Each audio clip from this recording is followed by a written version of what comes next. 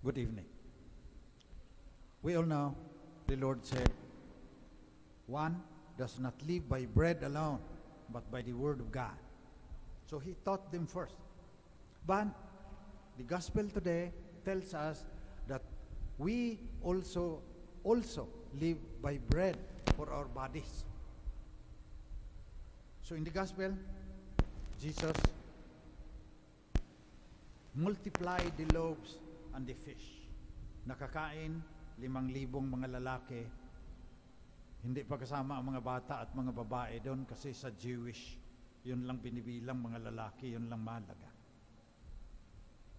So anong ibig sabihin sa atin ito ngayon? Tignan natin, anong sinasabi ng mga Santo Papa? Anong sinasabi ng Catholic social doctrine tungkol dito sa pagkain ng ating katawan? Mahalaga yung pagkain ng ating kaluluwa, pag-isipan din natin yun. But kagaya na sinabi ko, we live by bread also. I have 3 things to share with you tonight about food. First is health, second is justice, and third, sustainability. Health. Kala ko tuloy-tuloy na yung wala ng COVID. Pumunta ako sa mall. Dala-dala yung tinitignan doon yung vaccine mo. Ang dami ng tao.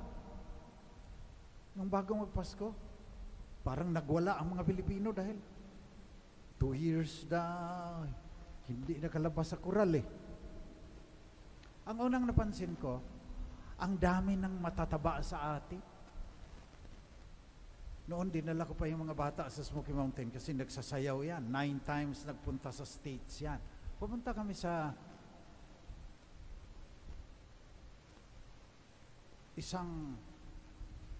yung kay Mickey Mouse.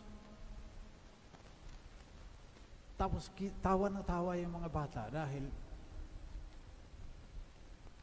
sabi nila, ang lalapad daw ng balakang ng mga babae doon sa Amerika. Parang nagsisimula na rin dito sa atin Yan yung health na sinasabi ko. Bakit ang dami ng pati mga bata? Pati yung mga grand niece, mga anak ng pamangkin ko, minsan, ang lalaki na. Sisingilin niya, I am not body shaming those who are obese. I'm trying to tell you that you will pay for that. Pag tanda-tandaan nyo na, yung extra weight, yung kaklag sa inyong inferior vena cava at iba pang mga arteries sa heart ninyo, sisingilin kayo.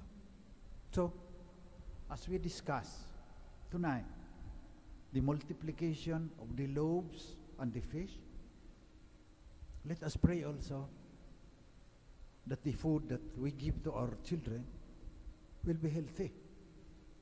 Kasi sometimes, tinatanggal na yung kalayaan natin Napipili kung anong kakainin ng mga bata. Advertising. Sasabihan ng mga bata, ito, kukulitin ka naman ng mga bata, doon tayo. Pagkatapos makapagbigkas ng mama, papa, yung hinihingiin na ng mga bata, yung pagkain, may mga commercials pa yan na ang ganda-ganda. Health. Yung loaves, yung bread, at saka fish natin, kailangan healthy. Pagdasal natin, na sana, yung ating lipunan, mabago, para hindi matanggal yung ating kalayaan, napipili na kung anong anong kakainin natin, pagkain sa mga bata. Kasi nga, pinipili tayo. Marami ding mga tao, wala nang pakialam. Wala silang pakialam kung may breast cancer kapag kakain mo nung kanilang mga vegetable. Sa kanila lang, kikita sila. Malaking problema yan pagkatapos, hindi pa nag-iusap ang mga doktor at saka yung mga magsasaka.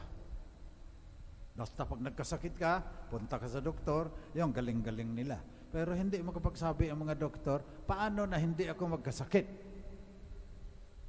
Anong nakalagay dyan sa mga binibili ko sa Nipaq-Mart na magkakaroon ako ng cancer? Ang pangalawa po ay yung justice.